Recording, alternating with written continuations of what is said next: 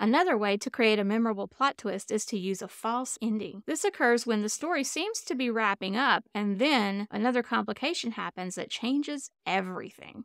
To create a false ending, start tying up some loose ends. You should have something pretty climactic that happens, and then make it seem that the story is resolving. Then introduce that new complication, almost a second climax, getting your character in deep trouble all over again. In Harry Potter and the Goblet of Fire, the story appears to be resolved after Harry escapes from Voldemort and is teleported back to Hogwarts at the end of the Triwizard Tournament. Professor Moody takes Harry away from the crowds, we think, to console him a bit and get him away from all those staring people. But we discover Professor Moody's the one who orchestrated all the events that led Harry to the confrontation with Voldemort in the first place. So the climax is Harry's confrontation with Voldemort, but in almost a second climactic event, Harry is in danger again